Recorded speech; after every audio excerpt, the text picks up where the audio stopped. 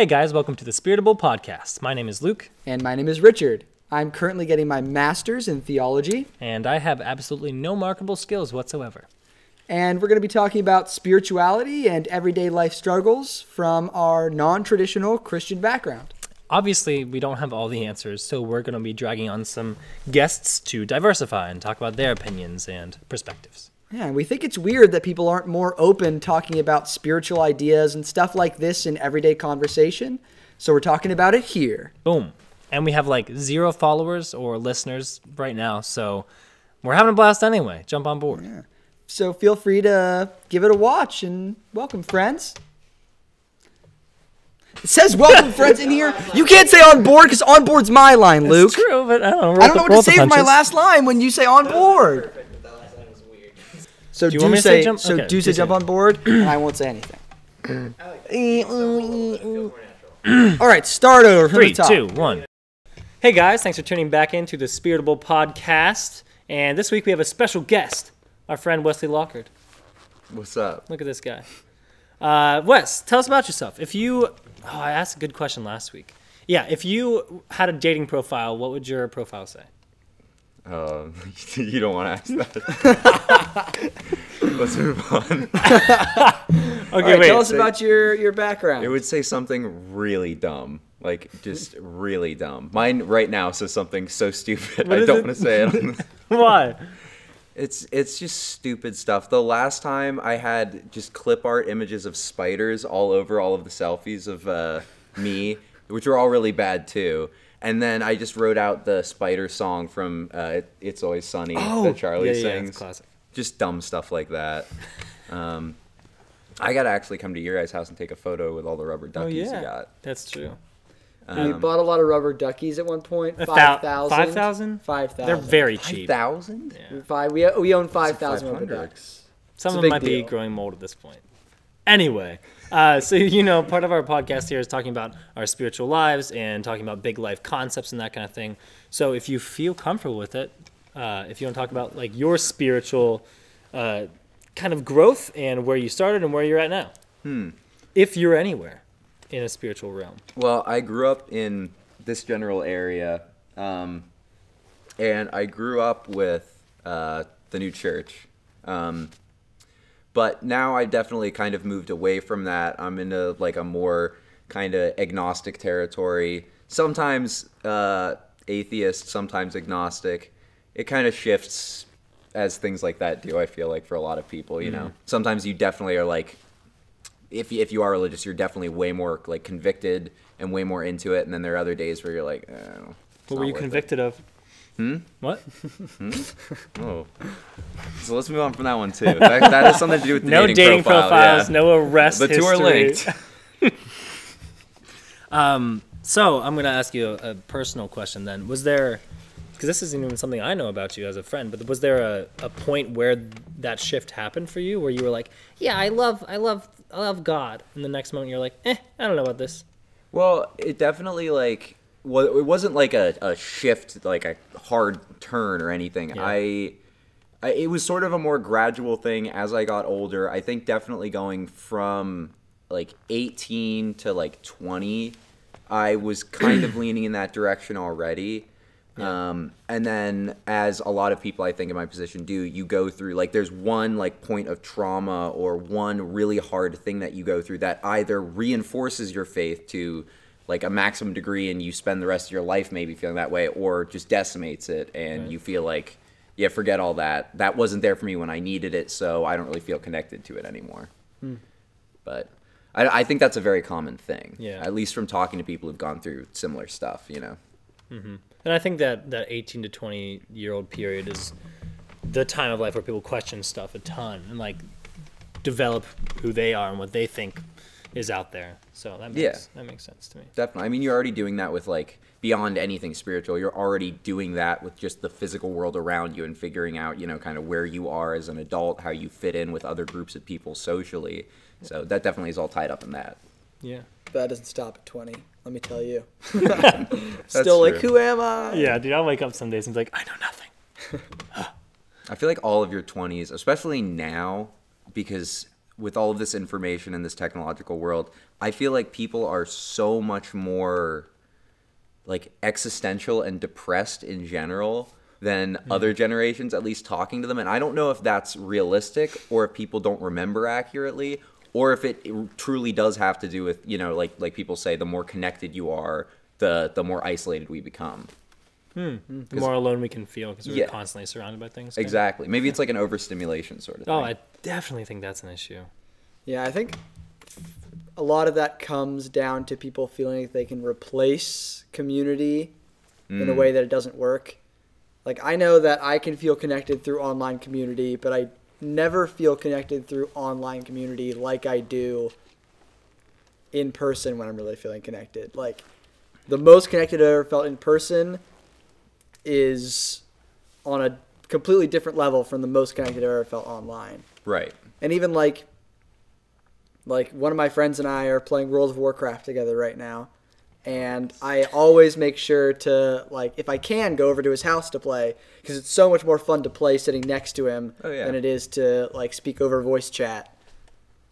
Because just that physical community, I think, is so important. It's true. I mean, I definitely have a lot to say about this whole subject, because, like, there was a period of my life where, like, I just kind of isolated myself and spent most of my time purely socializing through the internet. And I mean, it wasn't exclusively that, but the majority of, like, my social time was spent doing that. And again, playing WoW and stuff, like, which I think there definitely is limits to it, like you said, but also, just like with any relationship, the amount of effort you put into it is what you're going to get out of it. So there are friends that I have, like, in January, I'm flying out to Arizona, because every year, like, my closest friends from all over the world all get together. In Arizona? Yeah, well, we're doing Arizona this year. But, okay, nice. We always do that because these are all people that, like, really actually care about each other, and we talk all the time and, like, want to spend time together. But that's only because we've all put in the effort to, like, maintain these relationships. Right. Whereas I can't tell you how many literal hundreds of friends I've had that I felt, like, close with that I barely remember anymore. And I'll see their name in, like, Facebook memories or something and be like, oh, yeah, I used to talk to that person every day. That's so weird. Like, yep. How things come and go. But I think the reason why you're all flying out to Arizona is because you recognize that there's something that you get from physical community that you can't get from online community. Definitely. Mm-hmm. Yeah, and so it's not to say that online community, like, is worthless or meaningless, but I think that there is something missing, and when you try to completely substitute one with the other, you end up feeling empty. Absolutely. I think a lot of people do see the online communities as the final step. Like, oh, this is good enough. Like, oh, look, I found a community. Boop, I'm done. And that can work well for a little bit, but I think eventually, you start to want that face to face, because that's just, I mean, we've had that for how long as human beings? Like, that's just the way community has been for us, and it's not going to change in a decade. You know? Right. No, definitely. I mean, beyond just, like, the physical limitations of what you can do over the internet, you're right, there is definitely something way more real than, like, sitting here with you guys right now versus if we were all in, like, a Discord call or Skype for you old people. I'm doing a good job. You're old people. There's definitely, like, a difference in, like, the energy and way you can communicate and just the whole feel of everything. It's different looking someone directly in the eyes versus through a screen. Mm-hmm. Yeah. I think there's an emotional and, I would say, spiritual way that people interact. Oh, shoot. Oh, spoilers. That's what this podcast's about. Spiritual way that people interact. Even if you don't see spiritual as, like, relating to heaven and hell and God, I think some people can call it just, like, energies. Yeah, something kind of more than just natural that happens between people when they're in the same space. Yeah, definitely. Yeah. I mean, haven't there been, like, studies done on that about empathizing with people, like, looking them in the face and shocking them versus looking at someone through a screen? Oh, I feel like that was a whole thing where someone was in a different room and they could shock someone. Oh yeah, just because a doctor was telling them, and they heard them, but they couldn't see them. That's it, right? It was something like that. It's a weird, like, dehumanization thing where if you don't see something, like right now, if you were given the choice to press a button and kill me or Richard, or press a button and kill 10 people who you've never seen before, it'd probably be easier for you to press Or that button to just kill Ben. 10 people, or just Yeah, Ben because he's that behind the doesn't camera. It doesn't even matter. But you know, it might be easier for you to press that button and kill people Yeah. who you don't know, and that's, you know, harsh and sad, but just a harsh reality kind of. Yeah. Yeah, and I think that idea of anonymity plays into it a lot. Mm-hmm. I Oh, think for that's sure. why there's also a much different tone in a lot of online communication than there is offline. I think people are much Well, because you can be anonymous Happier. immediately. and people are much happier saying whatever they want because there's no repercussions other than someone maybe starts yelling at you and you just leave. Well, yeah. You I know, mean, like- and even beyond like that, there's just even that like little separation. It's so funny. Like if you're driving and someone cuts you off, you like flip them off and yell at them. If you're standing in line at the grocery store and someone gets in line in front of you, you're not gonna be like, "Hey, screw you, buddy! Pull over, fight me!" Like you'll never true. do that just because you're right there in front of them. But for some reason, being in two cars like just separates Presents you that enough, yeah. Yeah. Where you get all like ballsy and you're like, "Oh, let's go! Testosterone pumping!" And they roll down their window and you're like, oh, "Sir, I'm so sorry." Yeah. Sir, I had no idea Sir, that I you really- were a real I didn't person. know. Oh my The goodness. second that glass is down, it's that eye contact. Well- You make lovey eyes at each other. Blow 'em a little kiss. Well, I think that's a really fascinating thing about the internet is that with all this anonymity, it gives you an opportunity to be whoever you want to be. Like you don't have to have any sort of barrier of, oh, this is even my body or this is the way my voice sounds. Like Right. you can create a personality out of thin air, and like all these facades are broken down, so you can be as different from yourself as you want to be, or you can be the best version of yourself that you want to be immediately. And I Yeah. think it's kind of an interesting sort of spiritual experiment to see where people gravitate to. Had an interesting conversation 2 days ago. So I play, for those of you that don't know, a game called League Fortnite! of Legends. Oh, sorry. Not Fortnite. A game called League of Legends, which is notorious for having the most like toxic and hateful player base of any game. Whether that's true or not, it's pretty true.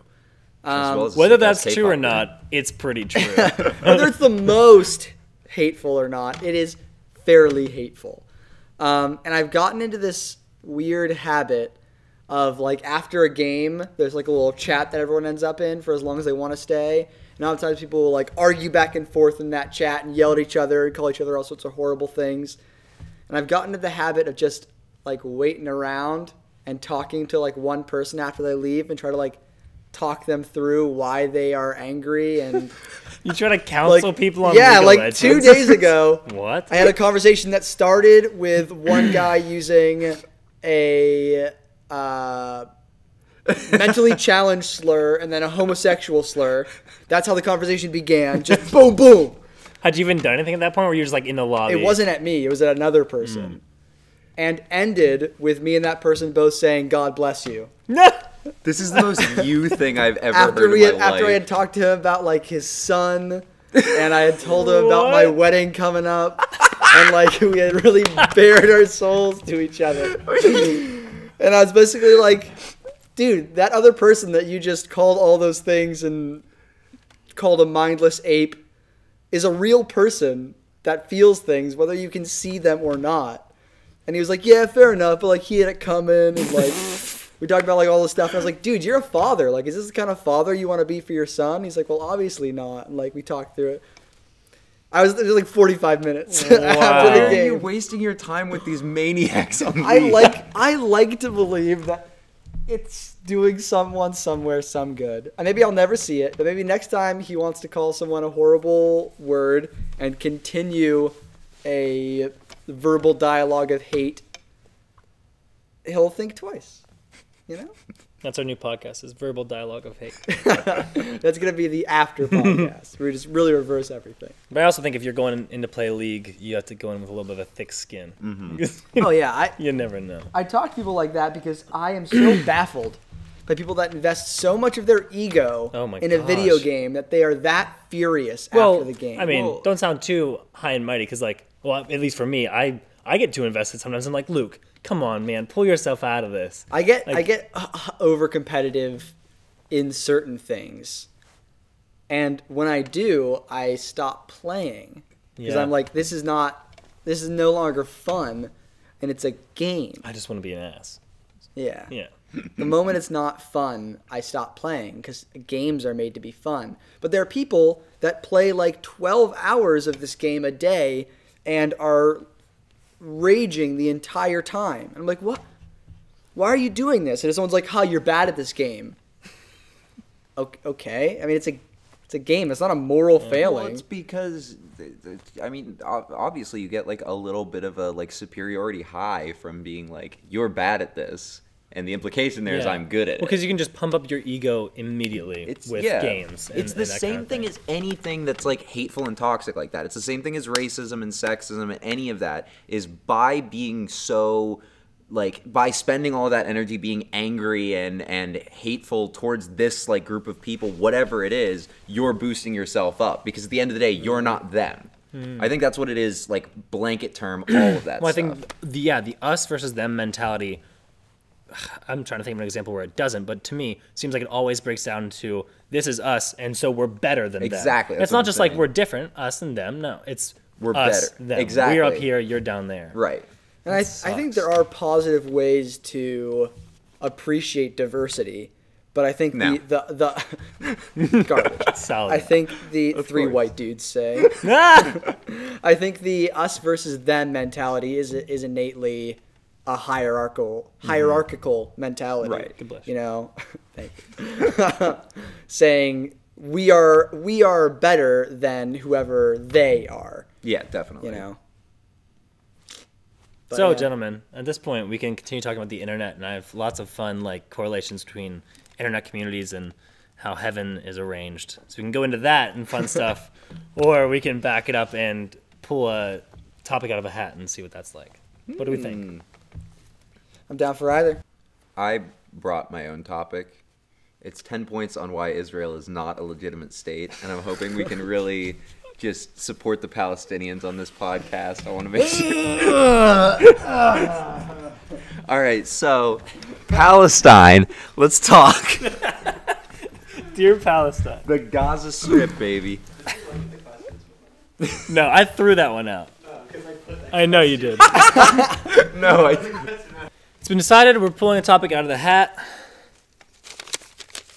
Just kidding. Ben behind the camera sucks, and we're going to do our own thing. No. just knocked it. So, here's my idea that internet communities are like heavenly communities. Whoa, Luke, what?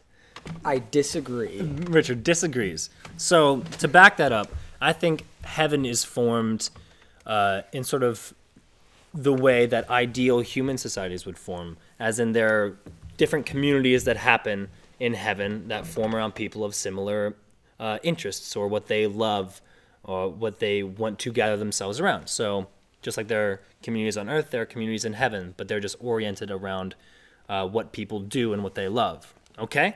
Pause. On the internet, you can immediately go and find any community that you want around any sort of idea, any sort of subculture or mainstream culture or interest or anything, and you can find people with that same interest or hobby or whatever. So you can immediately go and do that and join to this community.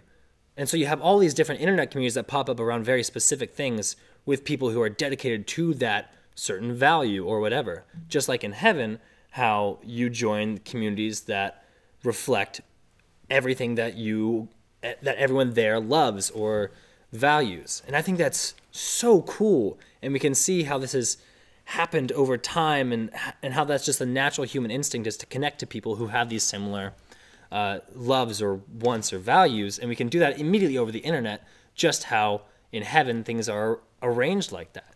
And I think that's so powerful. Cool. I think that this is not a exclusively heaven thing. Okay, fair. I think this idea that you gather based on what you love is, I think, more of a reality after you die. But I think it totally happens on Earth, and we see that in like the classic, like different cliques in high school. Yeah. You know, people gather around the things, and even our word usage. When you want to connect to someone, when you want to feel like you share a love with someone, what do you say? I want to feel closer to you. You're using physical proximity to express wanting to feel an emotional connection. So I think there's innately in humanity this sense of gathering around what people love. Mm-hmm. And I think it's just easier to do over the internet. Yeah. So You have less barriers. Yeah, there's less barriers. Like, I mean, if you didn't have the internet, all those friends you have that are going to gather in Arizona, you would never have met each other. Yeah. But instead, you formed a group around similar interests, similar loves through the internet. Or similar hates sometimes that I think reflects a more hellish community. Don't you think, though, that, I mean, that is kind of detrimental to, like, just like we were talking about earlier, how that people see that as, like, the final forefront of socialization, which I think is a much more kind of, like, baby boomer thing to think, because I feel like most people our generation are hip to the fact that Facebook kind of sucks and nobody really wants to spend all of their time on like Facebook or Twitter or anything. Didn't you used to spend like all day on Facebook? Yeah. Oh yeah. Facebook now is like a timer for how much like you've been on there, and it's like embarrassing. Oh no. But what I'm saying is I think that's ultimately detrimental to the actual community where you actually live in real life. Mm-hmm. These physical interactions we had that we already said are more valuable than the digital ones, because you can really get specific, like overly specific with the kind of community you want to be a part of based off of what you're into. That can take you out of real life ones where, maybe you don't have like, you know, the fact that you're writing a 10,000 page Aragon fan fiction in common with your neighbor, but you should probably still talk to them maybe. And who does that? Nobody knows who their neighbors are anymore. Right. Yeah. I don't talk to my neighbors. Oh, but I remember as a kid, like walking down the street and just like, yeah, saying like that old timey sort of. I hung out with this old lady down the street from me for no reason. I would just go over to her house and eat cookies, hang out with her smelly old dogs. And Mrs. Schaefer next door. Yeah, I had a lady across the street that had 2 dogs that come over and play with their dogs. What kid do you know does that? Because their parents be like, "You're not going to that weird old person's house." We don't know them. Yeah. And like I've weirdly observed my neighbors build this weird rock garden with these strange like bulb lights, and just kind of like peering over the hedges, like looking at them and never interacting. I'm never gonna say like, what the hell are you making? I'm just gonna like silently observe. And yeah, I do think that's sort of detrimental, and I miss that physical community aspect of it, because you do get a diversity. Yeah, I was about to say that diversity. I think when you can be like, oh, these people have different opinions than me, and so there's conflict. So I'm just going to retreat to my internet community that everyone just constantly fluffs my ego and is like, yes, what you believe is great because we believe it too. It's an echo chamber. Exactly. And you just kind of live in this fluffy world where you're like, yeah, I don't want to talk to this person because I disagree with them. How many times, especially since 2016, how many times have you seen the phrase, blah, blah, blah, blah, blah, if you believe this, block me? Or if you support this, unfriend me now. What is that? I hate it. I hate that mentality. What the hell is that? That is saying I am too lazy to back up what I think. I'm too lazy to have a discussion. It's just not worth the effort because I know we're just going to end up yelling at each other. And that's some baby preschool shit right there. That is just horrifically immature. I think at best it comes down to people just not wanting negativity in their life, which is a very like now thing. And I get that. And I think positivity is really cool. And obviously, people should strive to live a positive life. But I think you can have... The problem is that I think people aren't practiced at dealing with differences of opinion. Yeah. I think that's where a lot of our polarization has come from. I mean, so many internet communities are an us versus them community. They're like, we have formed this identity for ourselves. I mean, the phrase like normies is an internet thing that... In working with high schoolers, I get really frustrated a lot of times. Do they talk about? They talk about normies. Oh, I'm so glad I don't have to deal with high schoolers. And it's like people who are those normal people who see all the internet things after we elitists have seen them first. Oh, like I saw that meme months ago. Exactly, like that kind of thing. And it's like a laughable concept because who cares? But I think at the core of it is this elitist us versus them, really hateful mentality. And so I get increasingly frustrated at its usage. And also, elitism's easy. Like, it's so easy to immediately be like, oh, we're the same? Cool. He is different? Hate him. Well, that's why, like, fascism works. And that's why any kind of, like, scary, like, world power thing we've ever seen. I'm specifically avoiding World War II, anything right now. But any kind of, like, hateful movement like that always comes down to elitism. It's always like, we're great, and you just push a bunch of xenophobic stuff out there, and it works. Because it's easy. Yep. It's so easy to be like, oh, I'm on this team, and I'm cool for it? Great. Nobody's going to be like, no, I don't want to be included. Yeah, because it plays into those, like, innate human insecurities of saying, like, oh, am I good enough? Like, yeah, you're immediately good enough because of X, Y, and Z. Right. I think it also basically gives people a stamp of approval that is like, hey, here's a stamp of approval, meaning you don't need to change. You're already the best. Exactly. And so people are like, oh, that's way easier than trying to improve myself. And that's something you really have to understand about the whole, like, normie thing.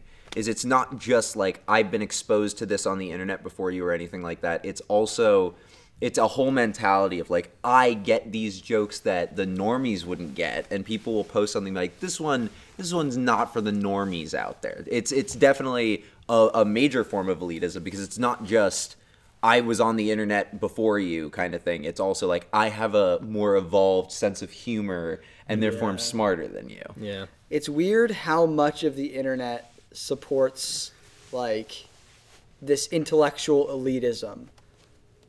Like somehow everyone on the internet, especially between the ages of 13 and 19, are smarter than everyone else who has ever lived. And, oh, do you have a PhD? Well, I spent 6 months on the internet, so I don't care what you think. Well, it's also wrapped up in that age, though. I mean, the biggest problem is those people, especially the younger ones, especially the 13 to 15, or even younger, like 11 to 15-year-olds, are seriously 70% of the internet. And I'm not even making that up, because they're the ones who have all day to sit and watch YouTube and go on Reddit. And, I mean, that's all they do.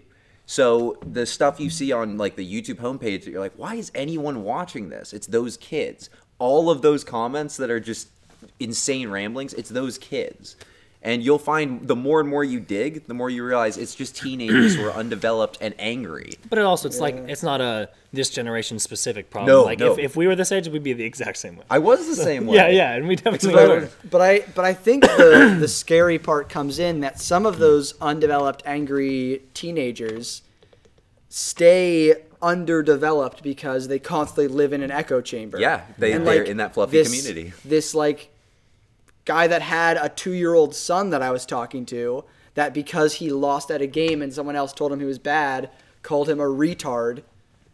Like, how do you think that's okay? Yeah. How do you think being like, you know how I'm going to insult you? By insulting an entire group of people that is already oppressed. Yeah. And maybe I have more emotional attachment to that than most, because I have a member of my family that is on the autistic spectrum, and a lot of that is probably me projecting because I was a younger brother, and brothers are horrible to each other. I mean, maybe a little bit, but I think it's a useful projection in as much as any are. You know? Yeah.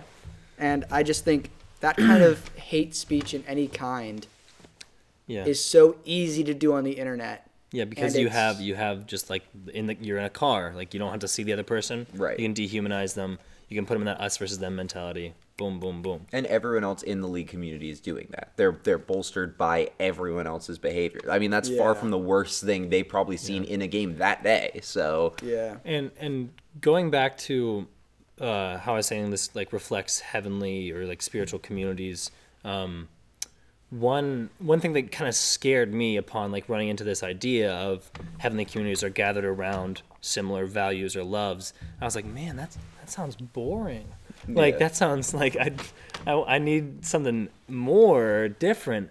And then upon thinking and talking to people about it more, I kind of realized that you find people with differing lives and opinions and things but you connected them through something that you both share. Like if you go and talk to your neighbor who's like a World War II vet and has 2 dogs or whatever, and you have very different lives and your day-to-day is very different, but you both come back to a love of like doing a nice volunteer thing or like having something where you can share that love. I think that's what heavenly communities are like. These people from all kinds of different backgrounds and they like to do different things, but they come back to a shared sense of who they want to be, like what kind of person you want to be. I think those are your best friends in real life too. And I think I think one of the best experiences with working as a team is working on a team of really diverse people that all share a common goal. And because when you do that and when everyone's coming from a place of love but coming from different angles, I think you see a better picture of the whole. Mm-hmm. And it's like that 5 blind men looking at an elephant analogy. You guys familiar with that? Mm-hmm. 5 blind men all look at an elephant, and one feels the trunk and says, "Oh, an elephant is long and flexible. Elephants are like ropes." And one feels a leg and is like, "Oh, it's sturdy and unmoving. Elephants are like trees." And one feels a tusk and it's like, "Oh, it's long and pointed. Elephants are like spears." And none of them know what an elephant is. They're all just judging from their perception. And I think when you bring all those things together, you have a bigger picture of the whole than you would any of them by themselves. Yeah, I think we're better together. Excuse me. We're better together than we are alone. And I want to give a quick shout out to 7 Habits for Highly Effective People. Great book. Good book. But this last part I just read was describing how in like a relationship, whether it's a friendship or a romantic relationship, it's a case where like 1 + 1 can equal more than 2. Like if you have one person with like their values and ideas, another person with their values and ideas, when you combine that to solve a problem in a relationship, in business, whatever, if you both use that mutual shared love and have the same wants but come from different backgrounds, you can get to a higher point than either of you could individually. So it's more than a 1 + 1 = 2. It's a 1 + 1 = 3. And I think that's so cool and uniquely human that we can do. And it brings everyone together. I love it. And I just wonder how to enforce that in a world that appears increasingly polarized. Yeah. Where so many people are like, "Oh, we have different ways of looking at it. Well, then I'm right and you're wrong. And more than that, you're a bad person for being different than me." And we see that. He was saying that to you specifically, Wes. Yeah, you're a Wes. bad person for being different. And we all see know that. this. We That's see why that I'm here. across religious lines. We see that across political lines. We see that across like social class lines. It's so prevalent. I mean, I think, well, the short and obvious answer for that is because anyone who has any stake in either of those things on any legitimate level benefits from that. Anyone benefits from people being so about their cause that they're like, "Screw you, buddy," to anyone who is not about it. But at the end of the day, it's just an ineffective system on like a societal level. It just doesn't work. And I think things are going to get a lot worse before they get better. And that's the only cure, is for people to make, like, I really think it's going to take years and years, but for people to all of a sudden go, "Oh man, this hasn't been working for so long. What if we try something else?" Well, that's almost like a fever. Yeah. That's the history of humanity. Like, we don't change until it's broken. Exactly. Like, we let things go on for a long, long time until we fall off the edge, and then we're like, "Oh, well, we should have done this years ago." Like this it's too late now. Nice. I mean, yeah, and I think these truly horrific events are terrible, and we see amazing things come from it. I mean, I'm going to do what you were avoiding doing and bring in World War II. I think there is a history of anti-Semitism throughout all of history. I mean, if you look at the history of the Jewish people, they've been oppressed since the Bible. And that was true even in like mainstream Christianity, like the writings of Martin Luther. Martin Luther wrote a book it's called like On the Jews and Their Lies or something like that. A great church leader, but there's just this intense, prevalent anti-Semitism through everyone, and no one questioned it. They're like, well, of course the Jews are bad. And it took until it was truly broken and horrific And coming out of World War II, people were like, yeah, that was horrific to hate an entire group of people like that. And it wasn't until things were so broken, and I wish there was a way. There's got to be a way to catch things early. I can't. I see the historical evidence that things change once they're so broken, but I don't think that's how it has to be. And maybe that's just idealistic of me. You can catch it early, but I think the problem is getting everyone on board. I think, like we've been saying this whole time, because it's not easy to get everyone. Yeah. It's so easy to feel like, well, the Jews are terrible and I'm great as a result because I'm not Jewish. So if that is such an easy, toxic line of thought, how do you combat that? Well, I mean, it's really the only way is to already have, maybe not the education, but at least the empathy or humanistic thought that, well, obviously that's not true because we're all people going through the human experience. And unless you have that basic knowledge or at least that shred of empathy, like I said, that little thought, you can't. You really can't fight it. Yeah, and it sucks because if you're trying to convince a swath of people to do this other, like, what you, in your opinion, is like the higher road. Yeah. If you're trying to convince this massive group of people, you have to present it like, well, you have to say that this is easier because a group of people is just going to pick the easiest thing. Individually, you can try to like sway them. Exactly. But when you're dealing with a mass of people, they're going to take the easiest route. That's what I was about to say. Is I forget. You might know what the name of this movie is, Ben. Don't ask him. But Do not ask him. There's a documentary that just came out, I think, this year about this guy who he's this black guy who goes to KKK members and he sits on their porch with them and he's gotten dozens of members out of the KKK just by sitting on their porch and talking with them. Awesome.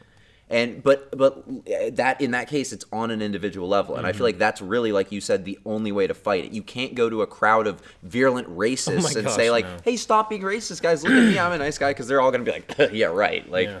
Because they're still in a group, and like we were saying, if you're with people, you still have that energy, right? Yeah. You have that echo chamber and that physical, like, well, we're together and we're on a team.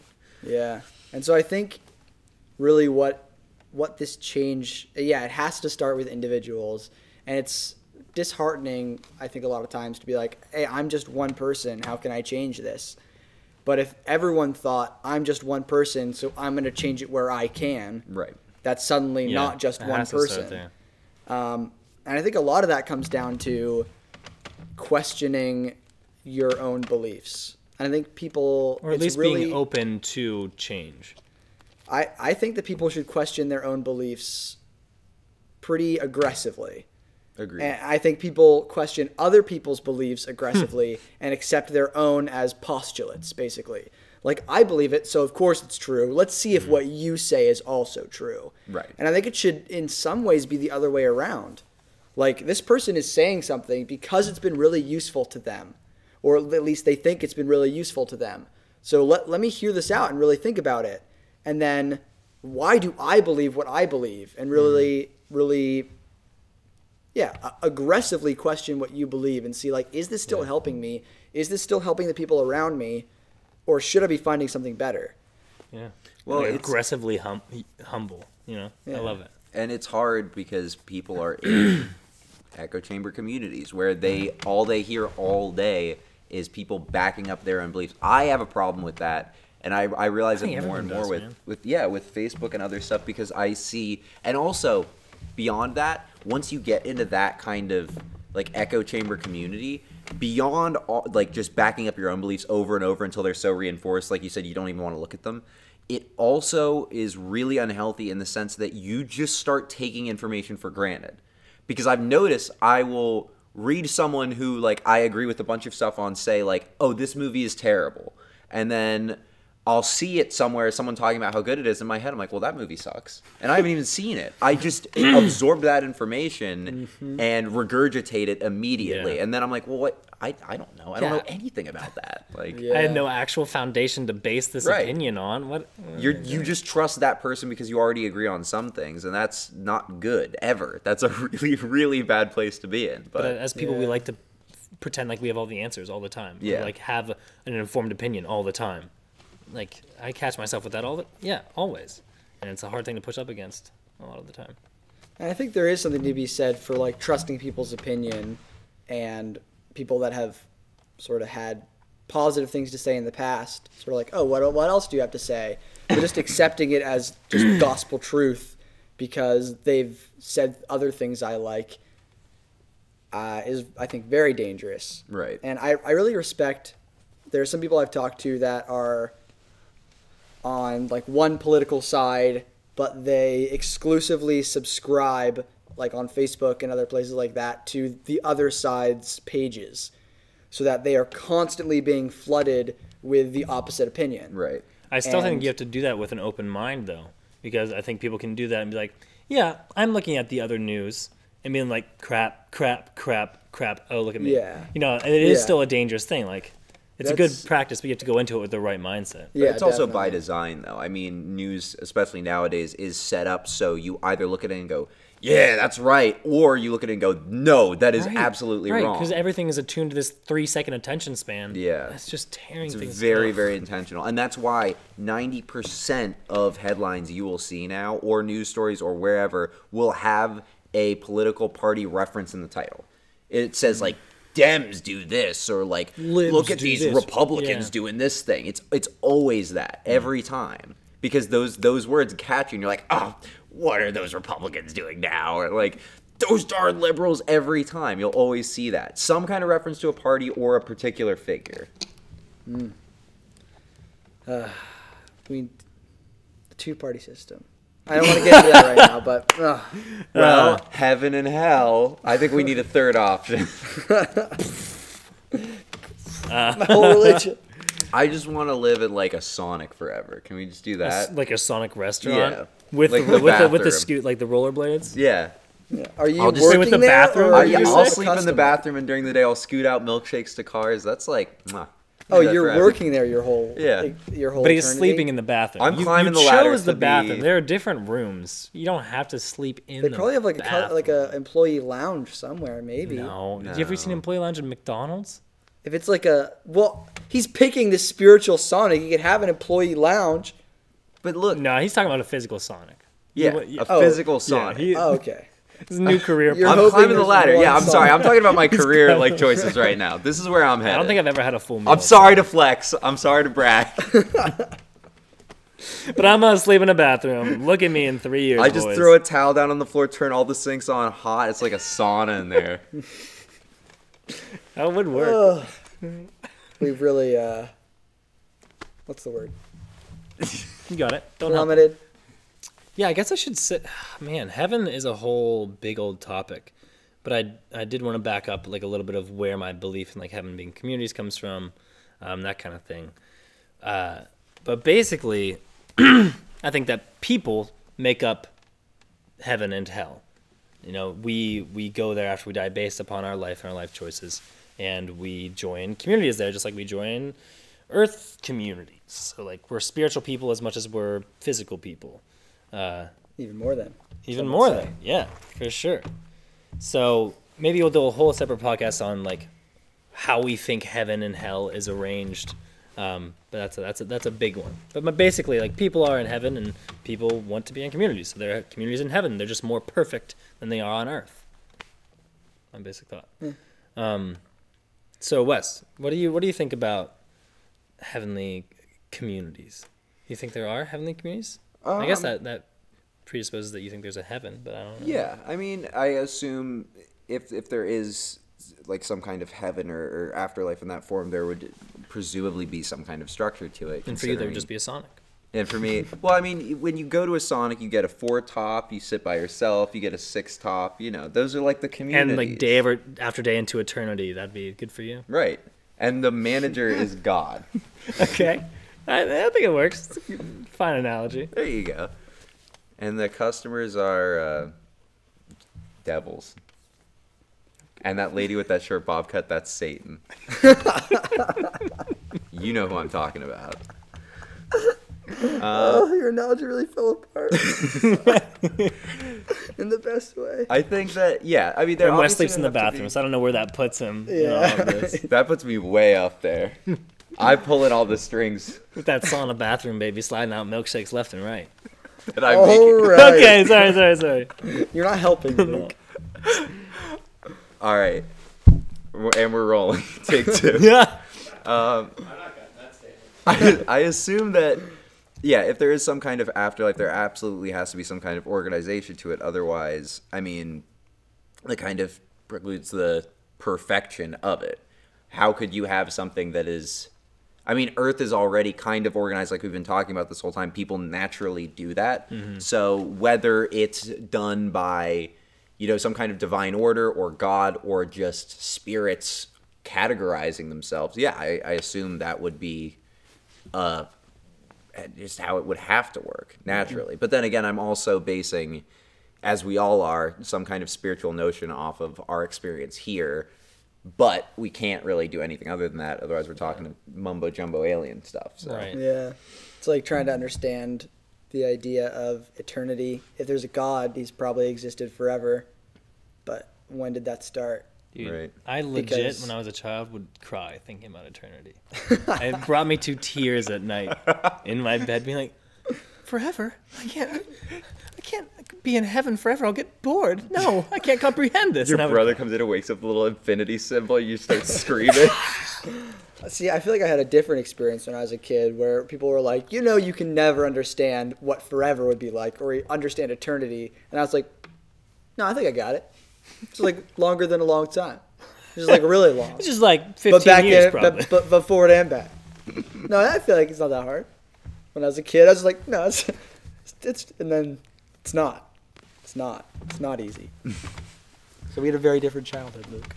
I love what you said about sort of who organizes a heaven that would exist. And I think that idea of divine order, divine design is a really interesting one and how it plays out. Because I think in some ways there is, as someone who believes in God, a divine order that judges everything. Judges is a harsh well, word. not judges, but orders everything. But I think you order at a Sonic? Like you'd order at a Sonic, yes.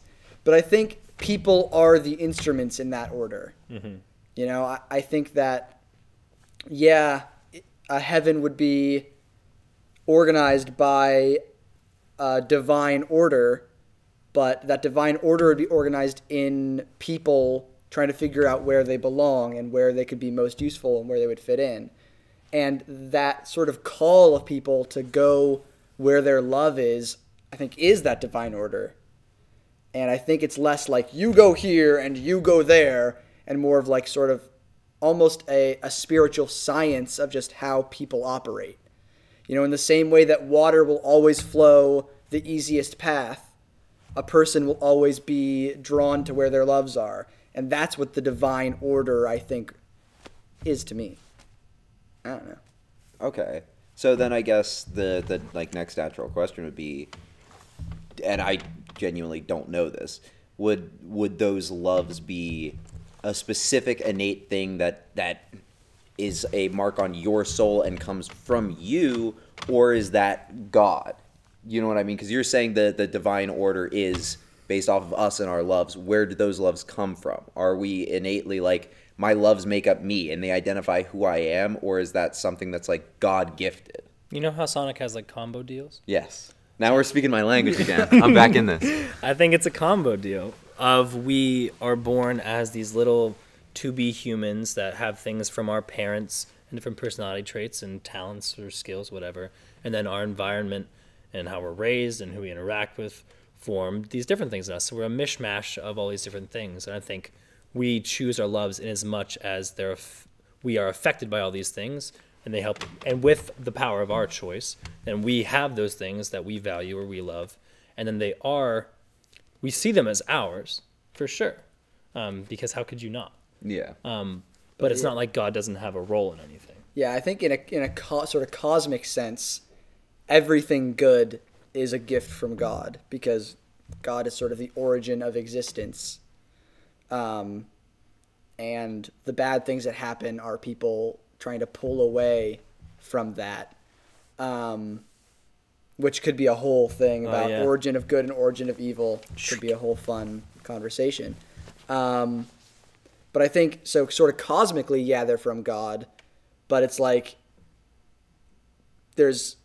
God made a mountain, but you walk to the base and pick up the rocks you want to put in your basket. And that basket is your loves, what you care about. But you didn't make any of those rocks. Mm-hmm. You know, you didn't make loving whatever you love. You didn't create that love. Yeah. You selected it. I like that. That makes sense. So there is the power of human choice there. Right. Yeah, I think that's really important. Mm-hmm. Oh, it's super important. So like I'm not the first person to like love Sonic, but I just had like a little like digital influencer on my shoulder that told me to love Sonic, and then I did. And that's clearly from God. Sonic's dope. Okay, I get it. I'm We're actually in this. sponsored by Sonic, so. And Thanks, Beyond Good and Evil. Again, too. I've never had a Sonic meal, so Luke, there's a Sonic right down the road. I just feel like they don't exist. It's like actually a half hour away, but we'll go. It's still It'll be down worth the it. road. That's true. Everywhere is Everything's down down the the road. All right. Ah, Thank you so much for watching. I hope that this conversation was interesting. I had a blast. Yeah, I thought me it was awesome. Yeah. Wes, thank you so much for joining you us this guys. week. Yeah, Wes, you were great, man. Yeah, That was fun. that was awesome. Yeah. If you like what you saw, feel free to like us or subscribe. Smash that subscribe button. I had to say it every time, Luke. Be My sure heart. to rate us 5 stars. On Links Yelp. in the doobly doo. Hit me up And- on LinkedIn. And go to Sonic, guys. Get yourself a burger. They do have good drinks. That's true. Their That's what milkshakes are everyone dope. says. Everyone's like, yeah, Sonic's food's terrible, but they have good drinks. Yeah. They have different. You go to a fast food place for drinks. I mean, you get those Baja Blasts at Taco Bell. Yeah, that's fair enough. Anyway, we have our podcast on YouTube where we have the fun video. You can check us out on Google Play or Spotify or iTunes, pretty much wherever you find podcasts these days. Yeah. Hit us up. Thanks for watching, and we'll see you another day. Brah, brah. Skrit!